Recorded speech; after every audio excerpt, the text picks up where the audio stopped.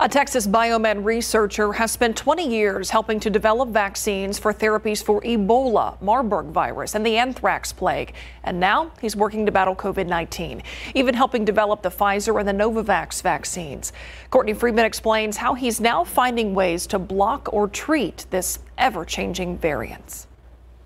Alpha, Beta, Delta, Omicron. A lot of Americans are learning the Greek alphabet as the original SARS-CoV-2 virus that causes COVID-19 continues to mutate and cause new variants. But only those changes that confer some sort of advantage to a variant will actually go out in the population. Dr. Ricardo Carrion Jr. is the director of Maximum Containment Contract Research at Texas Biomed in San Antonio. He says current COVID vaccines broadly cover the basic structure of SARS-CoV-2, and so far that's held for all the variants, just to different degrees. For example, he says you're less protected from the Omicron variant without a vaccine boost. We see that there's some evasion occurring, and it's also always possible. Which is why teams like his are working around the clock to update boosters and even create different types of vaccines. That part of the vaccine that allows your body to respond, they're looking at different areas that might be more protective against these variants that emerge. Variants like Omicron have also changed the way they're developing therapies for people with COVID, instead of just targeting one specific part of the original version of the virus.